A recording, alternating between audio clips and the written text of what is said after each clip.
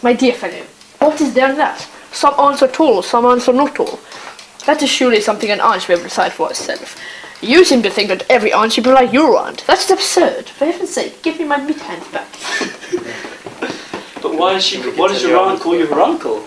There is no objection, I admit, to an aunt being a small aunt, but why an aunt should call her own nephew her uncle, I just can't quite make out.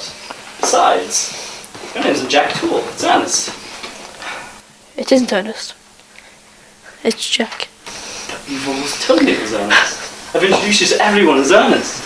You look as though your name is Ernest. You're the most earnest-looking person I've ever seen in my entire life. It's perfectly absurd saying your name isn't Earnest. It's on your cards. Here's one of them. Mr. Earnest Worthing, B4, the Albany. I'll keep this as proof that your name is Ernest if you ever attempt to deny it to me, or to Gwendolyn, or to anyone else. Well, my name is Earnest in town and Jack in the country, and the cigarette case was given to me in the country. Yes, but that does not account for the fact that your little Aunt Cecily calls you her uncle. Come on, boy, you'd much better have the thing out of class. My dear Algy, you talk exactly as if you're a dentist. It's very vulgar fun to talk like a dentist. One isn't even a dentist.